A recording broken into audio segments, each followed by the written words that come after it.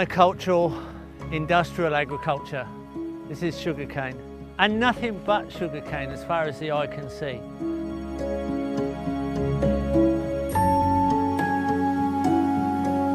No interactions, no diversity. Nothing that harmonises with a natural system. This doesn't occur in nature.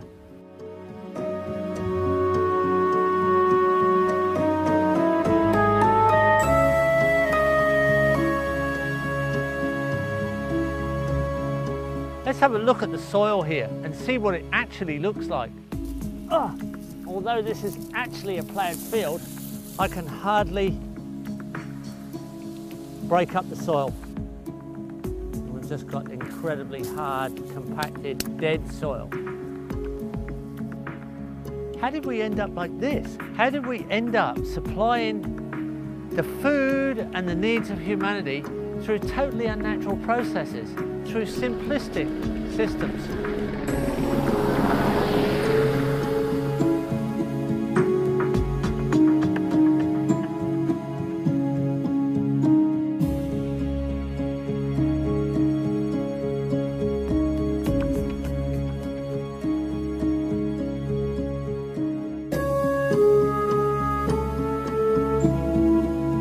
A famous chemist in history, von Liebig, in the 1800s discovered how he could manufacture sulfuric acid and then break down rocks, basic elements, and make a salt-based fertilizer just using NPK. That is all a plant needs to grow.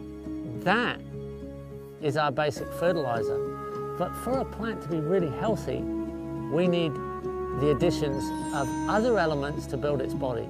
And that's where we've gone wrong. And we have no favouring of the soil through the salt-based fertilisers. They do not favour the soil life. So once we started this industrial fertiliser process, the soil fertility was continuously declining. And the costs are continuously rising, and they continue to rise in industrial agriculture, wherewith our organic and designed ecosystemic systems, our costs are dropping all the time, and the quality of our product is rising, and so is the quality of our soil. And that's what this video is all about. And we're going to take you through all the steps of composting, organic matter return, interactions with animals, plants, trees, and wildlife, with the lessons of how to do it so you can feel more secure about your future food security and health.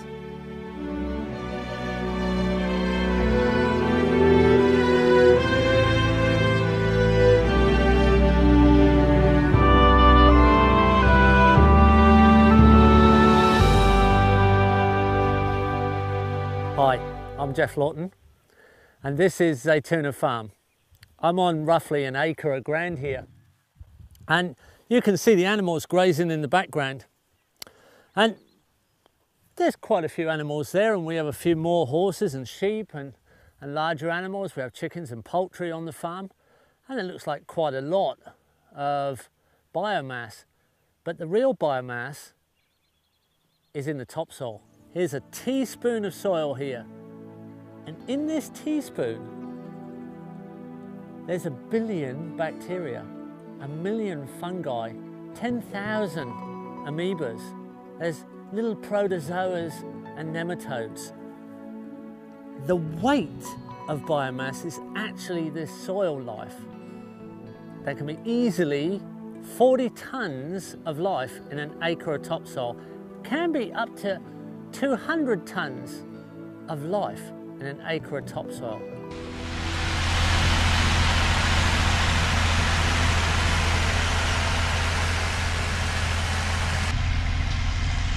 What we have done with the soil life is we've destroyed it by digging and ploughing and turning the soil over. Now that does create fertility. If you start off with an ecosystem and you cut it down You take away the product, or you burn it, whatever you do with the living elements that are above the soil, and then you plough the soil and you turn that soil over, you destroy the soil life. And their dead bodies is the fertility that's released to the crops. So you're running on the dead organisms.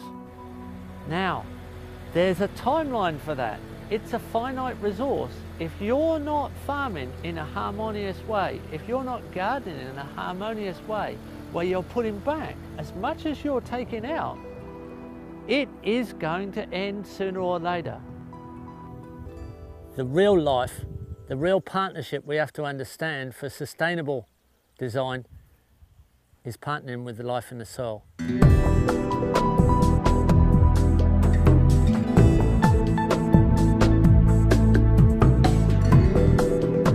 There is a really exciting web of life in the soil.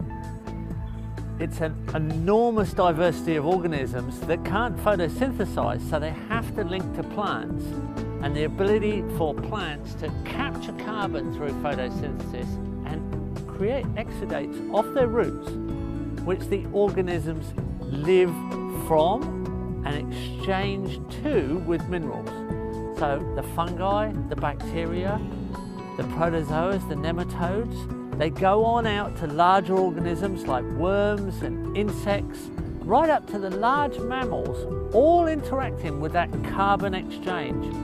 It's an enormous diversity, and it's the diversity that gives it the quality and builds the quantity of beneficial, high quality soil.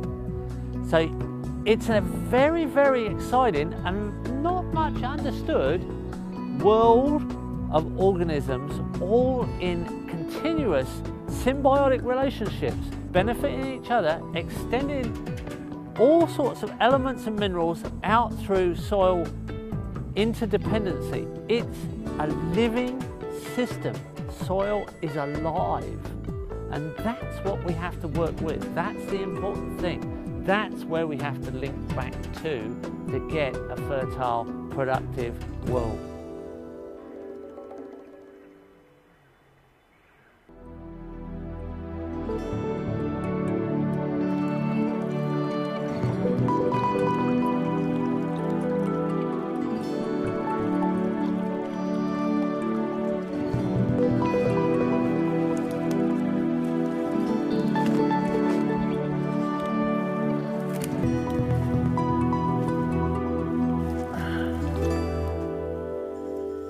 Here we are on the forest floor, and this is where the leaves end up, deciduous leaves falling onto the ground and decomposing down to become the humus, the water holding material. Here, the soil microbes and all kinds of little organisms start to break these materials down. The lignum fibre in the leaf, the cellulose in the leaf, all gradually decompose to become this extremely special material, humus. The material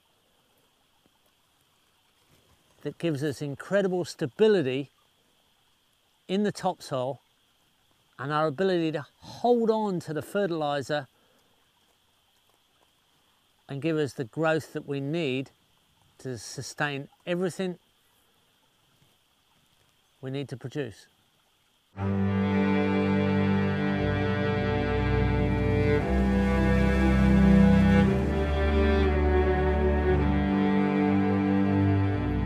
Now, in recent years, the industrialization of processes towards productivity from the soil has destroyed the quality and very much the quantity of soil available to us.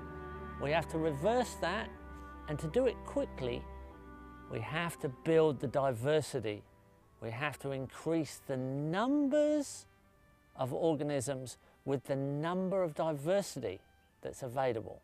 They are not always present, so to inoculate the soil is to bring in elements of life.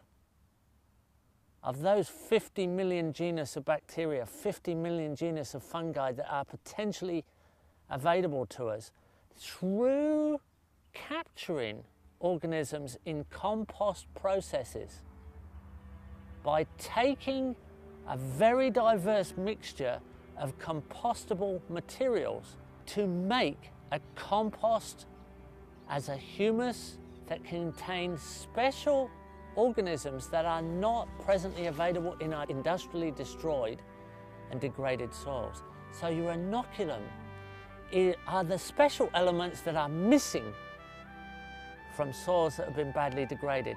And that increases our potential in both quality, speed, and quantity of soil production.